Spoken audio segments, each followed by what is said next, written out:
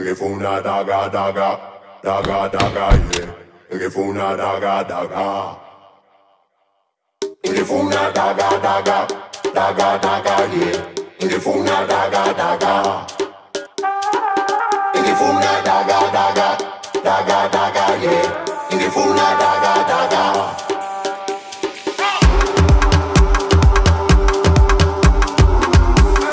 I was in a rush, like I always am, but you know, when you're out shooting, time is money.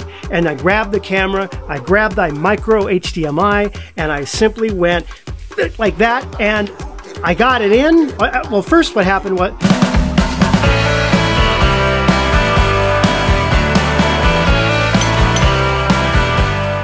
Hi everyone, welcome to Pal to Tech. Today's Fast Friday, I'm going to show you a special tip on how to make sure that you don't break the micro HDMI port on the Fujifilm X-T2 or X-T3 camera. In fact, this tip would work on any mirrorless or DSLR camera that has a micro HDMI port. As you know, HDMI ports come in three flavors really. Regular HDMI, mini HDMI, and this miserable, awful micro HDMI. Have a look at it here. The problem is when you plug in an HDMI cable, say, it has to be plugged in a certain way. It's not like a USB-C where you can just quickly plug it in and it doesn't matter what side. It does matter. So sometimes it goes right in.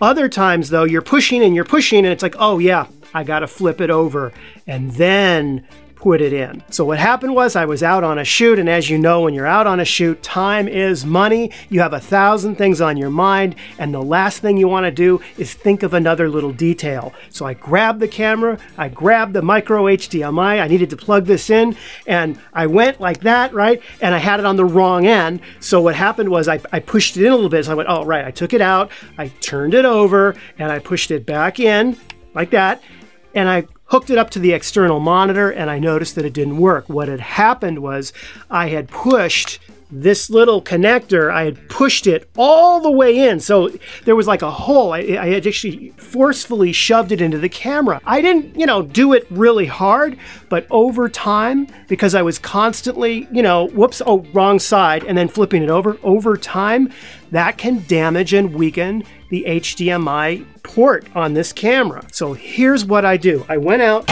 and I got myself one of these things. This is it's a little paint marker, okay? This is a little white paint marker. You shake it up, and by the way, I'll have a link down below to get one of these. These are really great. I use them all the time. What I do is I simply take the marker. So one side of the micro HDMI cable is wider than the other. And I just put a little dot on the side that's wider, just like that, okay? So I mark the side that's, that's wider on it.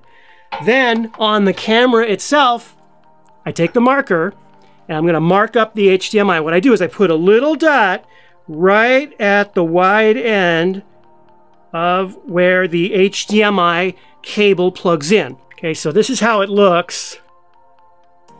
Okay, now it's real simple. Whenever I'm plugging the cable in, I quickly look at the cable, I see the white side, and I match it up with the white side on here.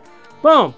And I know that that's the correct orientation, so I can just quickly, boom, and not have to think about it. That's my secret for that. And by the way, label everything. That marker is so great. I label everything. Here, my remote controller for my light, right? Look at that. There it is. But that's not all. There's more. Check out the back of this thing. If it runs low on batteries, I know. Oh, AAA batteries. I don't even have to think about it. I just label everything. That's my #1, I guess, productivity advice for all those little annoyances in the studio or what. Label, label, label. I don't care if it makes it look ugly. It makes it functional, it makes it fast, and I can get the job done more quickly, and I have more creative energy and thought for the shoot and for the story than I'm having to sit there and think about things. Anyway, that's my tip. Happy Fast Friday, and I will see you in another video soon. So long.